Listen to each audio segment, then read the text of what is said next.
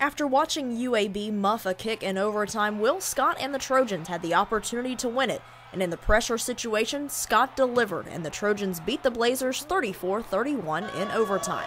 For Scott, it was his second game-winning kick, but for him, the pressure is always the same.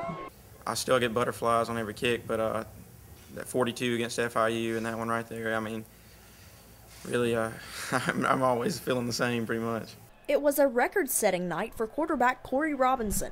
Robinson set the FBS record for the highest completion percentage with a minimum of 30 completions, going 30 of 32 with a completion percentage of 93.8%. No matter what I do or no matter what anybody as an individual does, man, we got the win, and so that's what we're hunting. The Trojans trailed by 14 entering the fourth quarter, but were able to score 2 touchdowns to tie the game. But it was the defense that was able to help keep the Trojans in the game.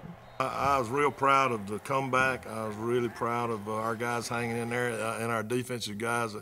You know, they could have totally shut it down, and they didn't. The defense got us back in the game. They got us the ball back.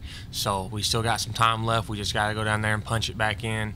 And I think Dion actually scored on that drive, running the ball in. He carried like 3 guys in the end zone with him. So it was just a great play and a great drive. The win was the Trojans' first overtime victory as an FBS school.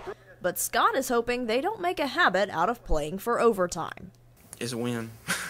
You know, I mean, I'm excited to say that I was a part of a team that did that, but, you know, hopefully we don't have any more of those that go into overtime. Danielle Percival, Troy, Trojan Vision Sports.